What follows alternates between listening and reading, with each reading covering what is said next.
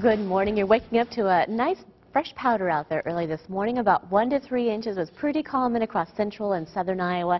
Mount Ayr is topping our list here of snow totals at 3 inches.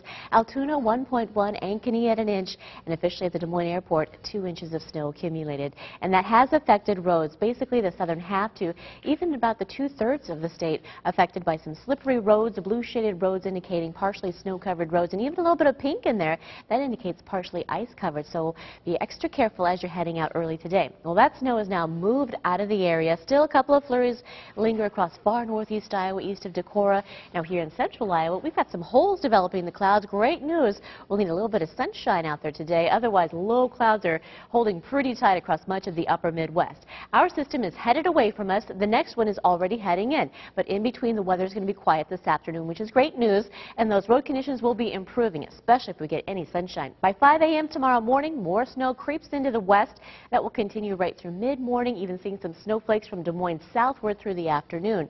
Overnight, Thursday night into early on Friday, here comes another little band of snow working its way across mainly the western half of the state, and that should be out by Friday morning's commute.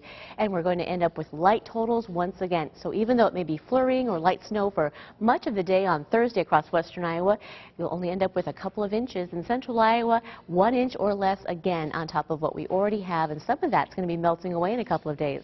Right now in Des Moines, it's cold, 9 degrees. The wind chill is not a factor because the wind is calm. The roads are looking wet out there. This is the freeway this morning, but watch for some slick spots, especially on the side streets.